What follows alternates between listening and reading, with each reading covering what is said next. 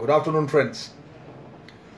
Today I happened to visit an office, a huge office, multi-storied office, and I found so many people working in cubicle offices,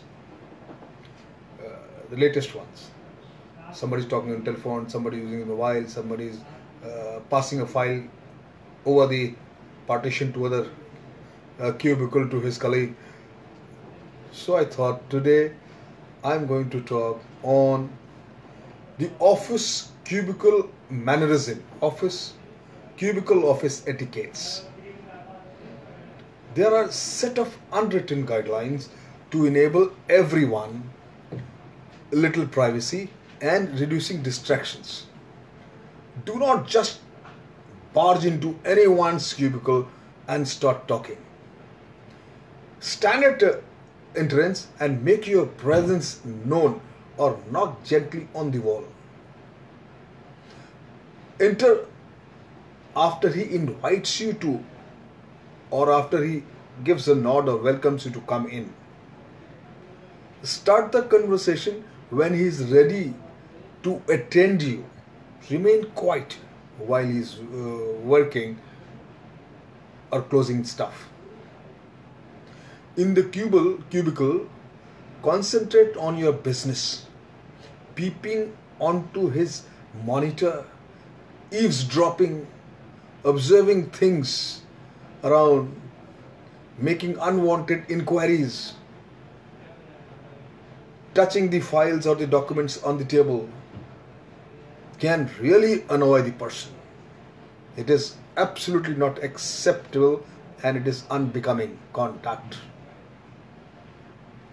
Avoid long chats and jokes that can distract the neighbors. If we happen to meet a very friendly person sitting and working in that cubicle, avoid any kind of cracking jokes or long talks. Keep your tone or the voice low. Talk to visitors on low voice. For confidential talks, use the conference hall or a separate room, especially while giving feedbacks and reprimanding somebody. Don't talk in cubicle offices anything which is confidential, personal or private. Hush-hush talks adds to a regular office grapevine. Don't shout on the cell or on the phone you happen to receive one get while you're sitting in the cubicle offices. Go out and talk. As a principle, keep telephonic conversation short and crisp. Emotions like excitement and anger cause you to raise your voice without your knowledge. You don't even realize when you are shouting on others. Be conscious, be very, very conscious about it. Keep the ringtone low. Going out of the cubicle, put your cell on silent mode. Do not let it ring indiscriminately and disturb others working on the sites. Do not leave your cell phone on the desk unattended ever. Carry with you. Do not wait for the phone to ring too many times before you pick up. Maximum by third ring you must pick up. Pick up on the first and second even if you can. Keep your cubicle always tidy and neat. This affects your image. People have it for you that you are immaculate, meticulous.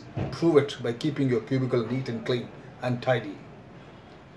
Resist the temptations to eavesdrop your neighbor's cubicle ever. If your neighbor compromises on his etiquettes and causes you trouble, act deliberately. Tell him to refrain from things which are unethical and disturbs you. My dear friends, follow this rule. You will be not only popular, you will be at peace with yourselves. Thank you very much. We shall continue. Jai Hind.